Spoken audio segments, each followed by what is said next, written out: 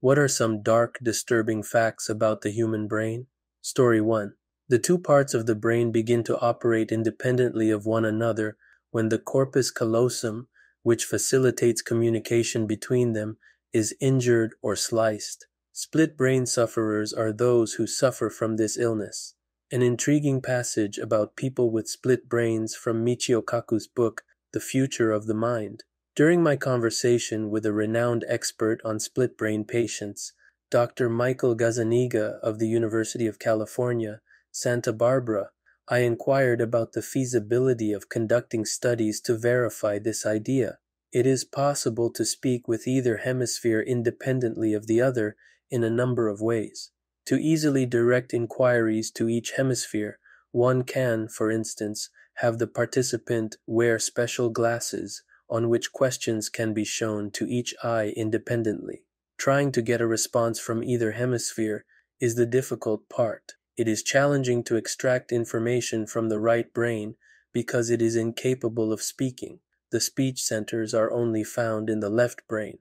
Dr. Gazzaniga told me that he designed an experiment in which the right brain, which was mute, could talk using Scrabble letters in order to learn more about what the right brain was thinking. He started by posing a question to the patient's left brain about his post-graduation plans.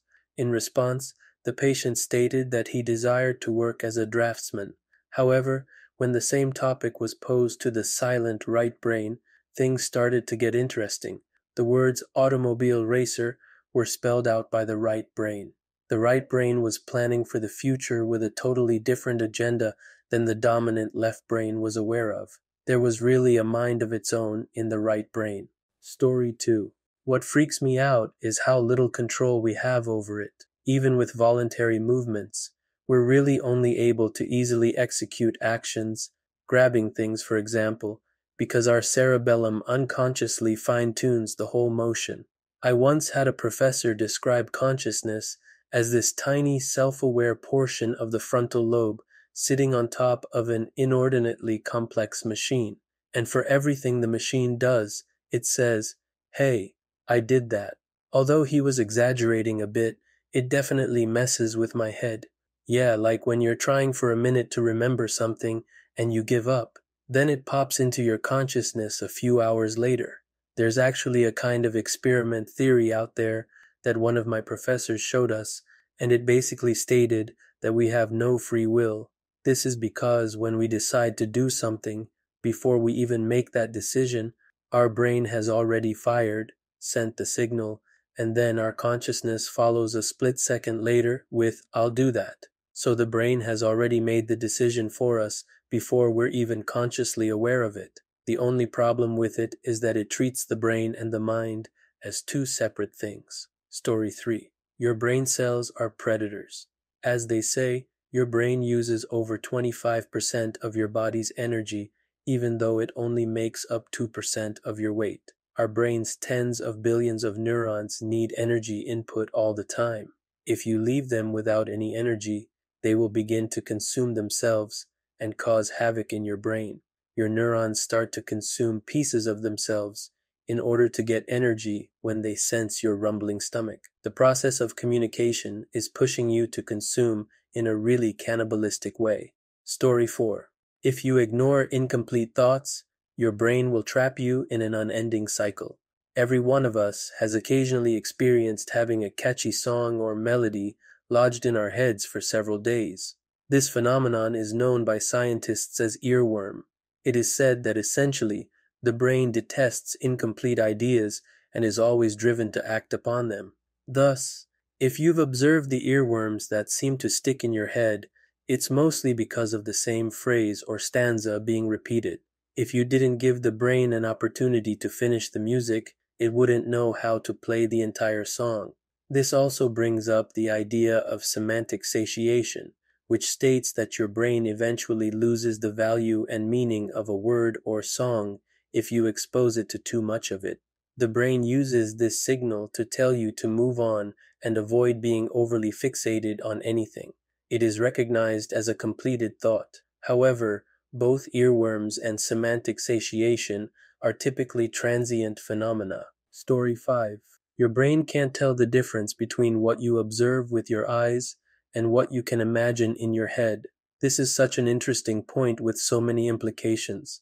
There's the mental health illness piece of it, which is why I find hallucinations an absolutely terrifying concept. Then, if you think about animals like birds or mantis shrimp, which have entirely different cone receptors in their eyes and can see wavelengths that we can't, there is so much information out there we are physically incapable of processing because we don't have the proper ability to do so. I'm a pretty big skeptic when it comes to supernatural things, and I think there's got to be some scientific explanation for a lot of it. I think how we can physically process sensory input plays a huge role in it. Ghost sightings, seeing or hearing things that aren't there, all of that. Is it just some residual instinct from when we were much more vulnerable as a species? Is there a mental health aspect to it? Or is there some minor mutation in some people that are picking up on something, not necessarily an actual ghost, but some kind of input that we attribute to the supernatural? Most of us can't sense. Story 6. Your perception of reality is not what it is. Yes, that is accurate. Contrary to common belief, what people perceive is a mental and visual translation rather than a direct representation of the outside world. All we actually see is an imprecise, observable image created by our own brains. This is a physiological truth, not some philosophical argument. Here's even more. Because of the differences in how our brains portray the outside environment, we perceive reality differently and with mischief. This is because differences in nerve systems cause people to see colors differently, whether that difference is modest or significant. Variations in the absorption range and maximum peaks of wavelengths that cone cells respond to among individuals may be one cause of this. Story 7. Suddenly, as you're enjoying your dinner, you freeze. 500,000 individuals suffered from a terrifying illness known as encephalitis lethargica, popularly referred to as the sleeping sickness, between 1917 and 1928. After initially emerging in Europe, this swiftly expanded to North America and India. Unfortunately, roughly 1/3 of those affected passed away. The victims, who were still very much alive and cognizant, discovered that they were trapped in a state of frozen thought and body. Those who had this illness either froze or fell asleep while working or eating. It was accompanied by peculiar and strange behaviors, such as restricted eye and speech movements, complete stillness for extended periods of time, an incapacity to laugh, and a lack of facial expressions. Story 8. The situation was surprising in that among the survivors, some showed signs of Parkinson's disease, a brain disorder that causes shaking and impairs walking, balance, and coordination. L-DOPA, an amino acid used in Parkinson's disease treatment, was well received by a group of patients who made it through. Although the exact etiology of encephalitis lethargica is still unknown, one idea suggests that the immune system attacked the brain due to a mutant bacteria that caused inflammation in the brain, which was first caused by sore throats. Conditions such as these, for which there is no known cure or treatment, disturb me. The brain is a maze of mystery, as we now know. We still don't know a great deal of things. Story 9. The Phineas Gage Case. One historical incident that illuminates the sinister and unsettling facets of the human psyche. The frontal lobe, which governs personality, behavior, and decision-making, suffered a catastrophic injury to railroad construction worker Phineas in 1848, yet he managed to recover. Phineas was stabbed by an iron rod that penetrated his skull and caused damage to his frontal lobe, yet he remained awake and managed to escape the accident. But Phineas's personality and behavior drastically changed as a result of the accident. He changed from being a well-liked, diligent person to an impetuous, careless person who couldn't hold down a job or keep relationships together. This instance serves as a sharp reminder of the vital role the frontal lobe plays in our lives and is among the earliest examples of brain injury altering personality and behavior that have been documented. Story 10. Gaze recognition. Even if you are not the target of someone's stare, your brain can detect when someone is. Some people think that when we wake up unexpectedly in the middle of the night, especially between 2 and 3 in the morning, it's because a ghost is keeping an eye on us, even if this theory hasn't been scientifically proven. That is, after all, thought to be the most active period of spirit roving. According to some paranormal specialists, when we dream of seeing a stranger's face, the ghost is keeping an eye on us as we sleep. Intuitional bias. A psychological condition known as pareidolia causes us to perceive faces in seemingly insignificant items like food or clothes. Because the human brain is designed to recognize faces, and because our minds are frequently deceiving, everyone experiences this phenomenon at some point. A scary movie or book might occasionally make you feel afraid and anxious, which can make you envision monsters or eerie faces in a pitch-black, empty room. Story 11. Prolonged stress shrinks the brain. Stress has negative effects on the body, mind, and soul. Furthermore, persistent, ongoing stress actually causes the brain to shrink. Cortisol, a stress hormone, may shrink brain neurons and impair their ability to function. The hippocampal region of the brain, which creates new memories, is frequently smaller in people with PTSD and other unresolved trauma-related conditions.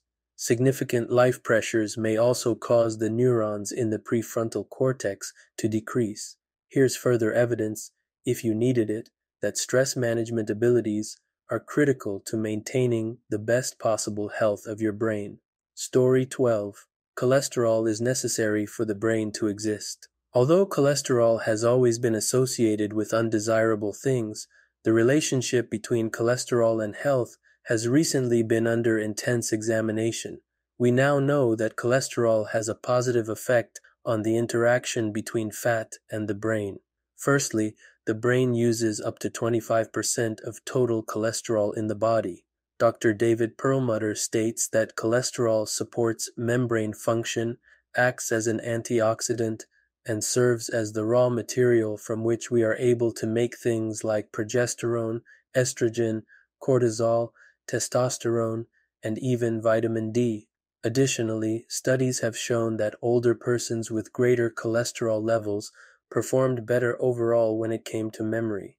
A greater risk of depression was seen in those with reduced cholesterol.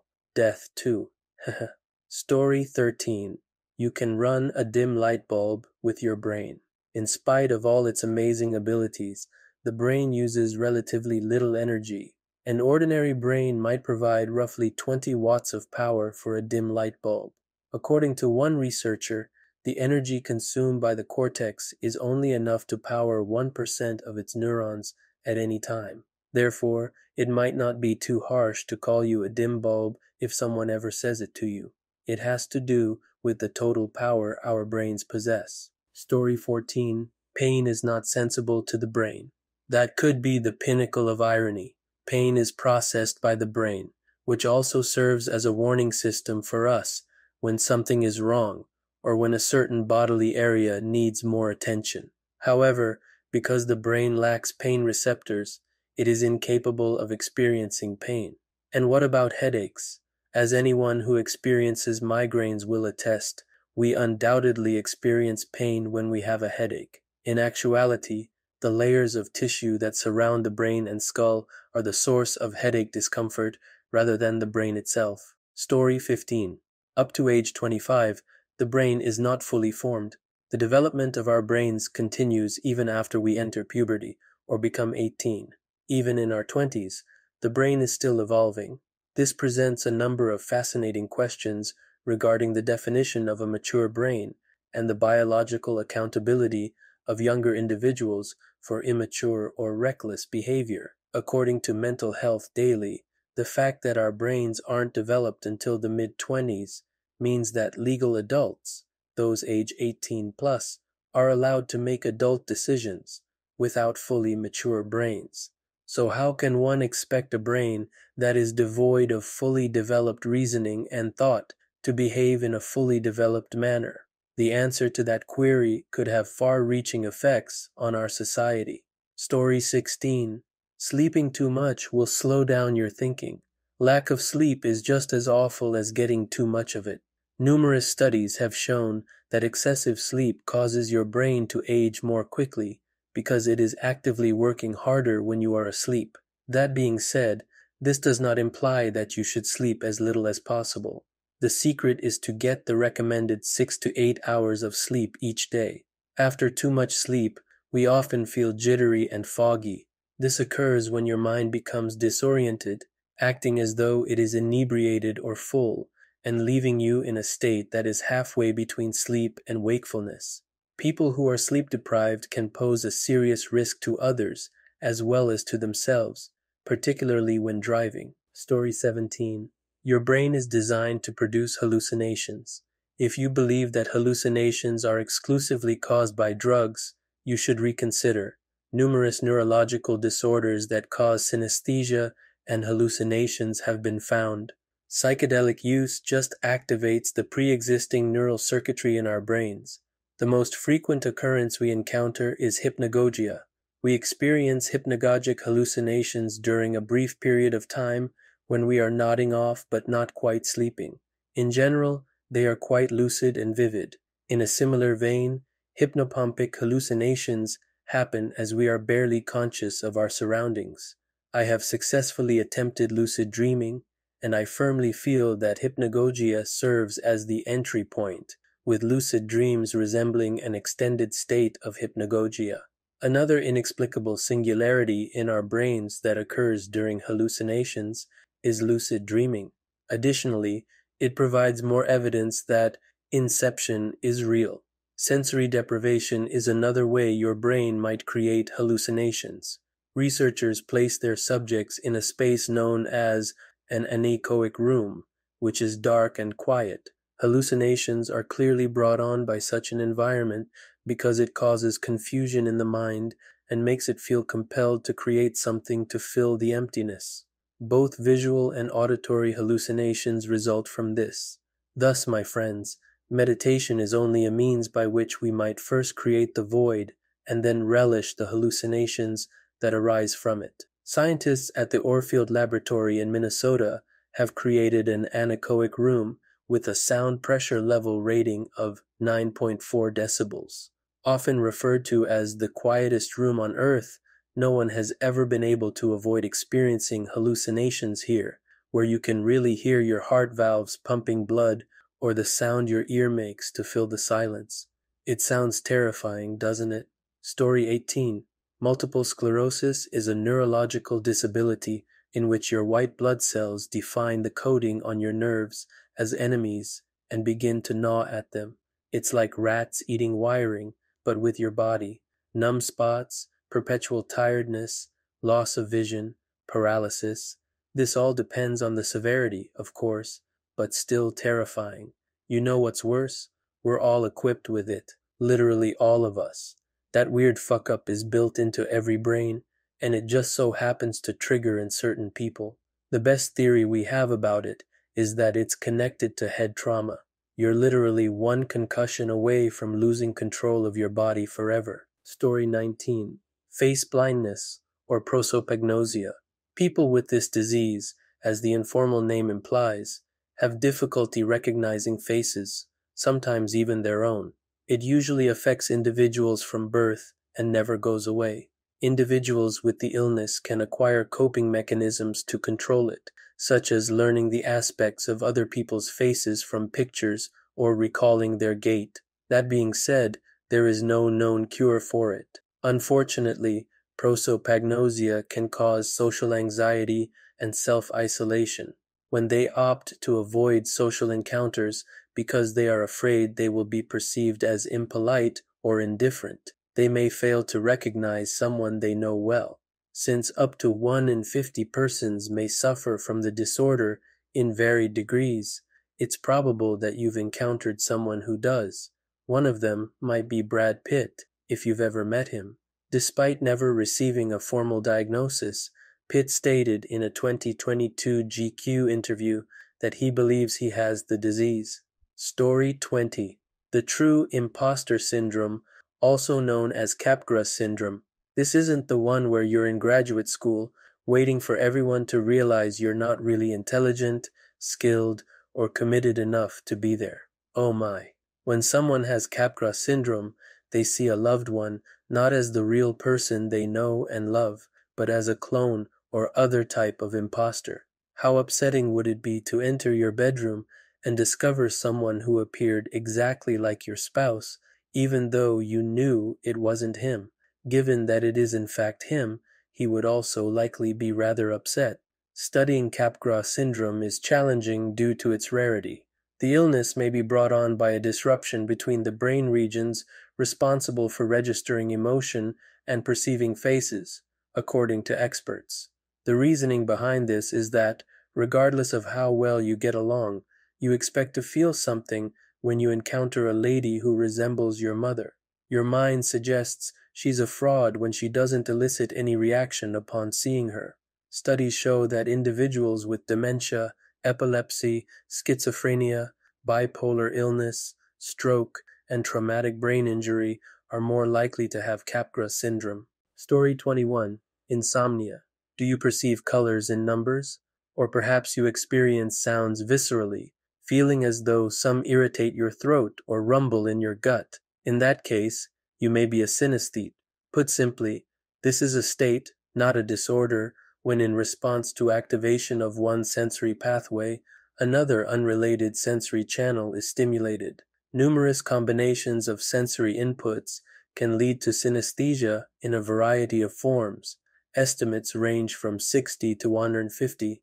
Synesthesia is biological, automatic, and apparently unlearned, distinct from both hallucination and metaphor, according to the American Psychological Association.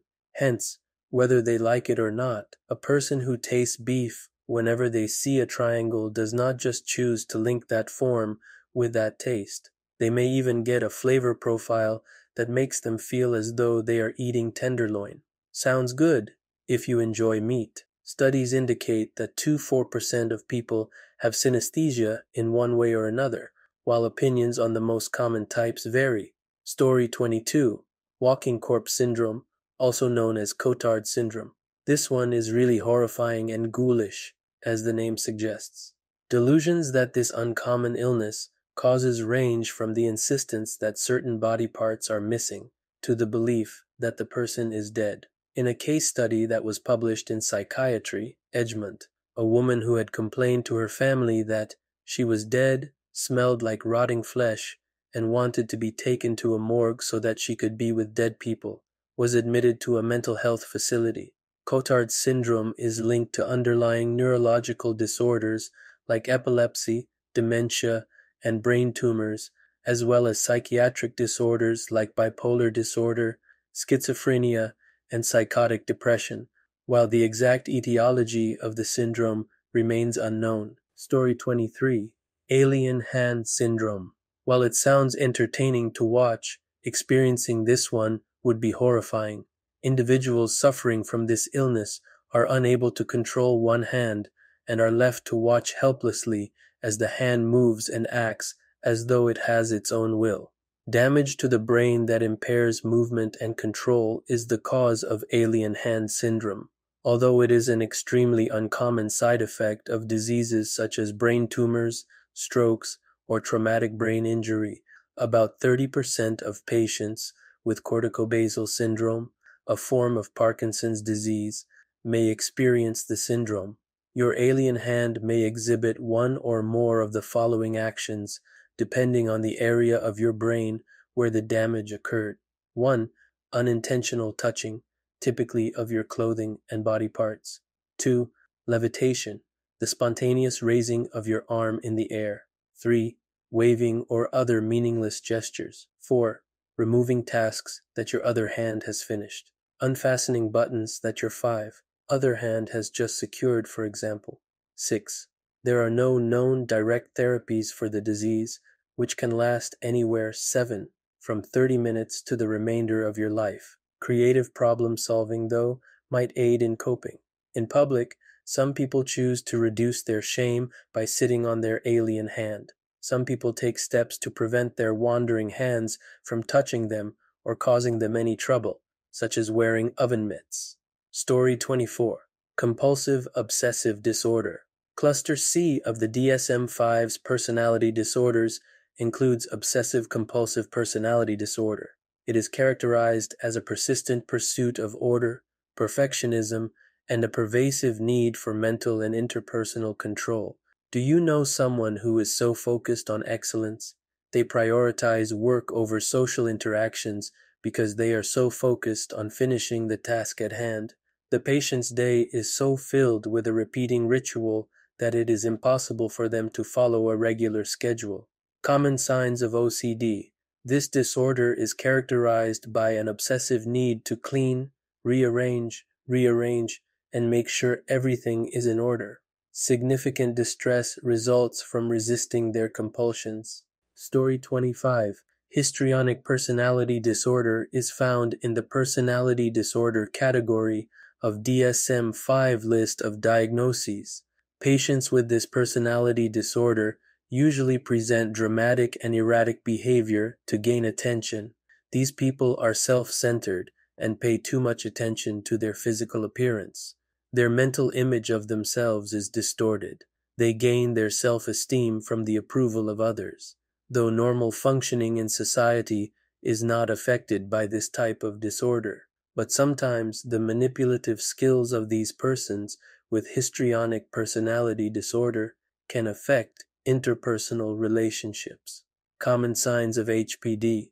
People who are overly sensitive to disapproval and criticisms acts dramatically in front of a crowd, but with lacking sincerity, exhibits inappropriate flirtatious behavior, self-centered, and does not care about others. Story 26. Autocannibalism. We are now entering the strange realm of mental illnesses. The DSM-5 does not classify autocannibalism as a diagnosable mental health condition. It's a mental disease that horror films frequently depict. However, it is a real thing. Often referred to as self-cannibalism, this uncommon mental illness is characterized by the sufferer eating various portions of themselves. Strange? Wait till you find out that some people have a habit of exhibiting some of the signs of this condition. You read correctly.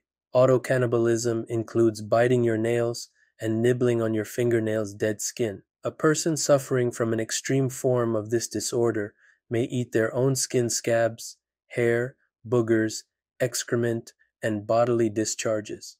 It concerns impulse control and is connected to anxiety and despair, just as OCD. For this type of condition, aversion therapy combined with cognitive behavioral therapy can be helpful.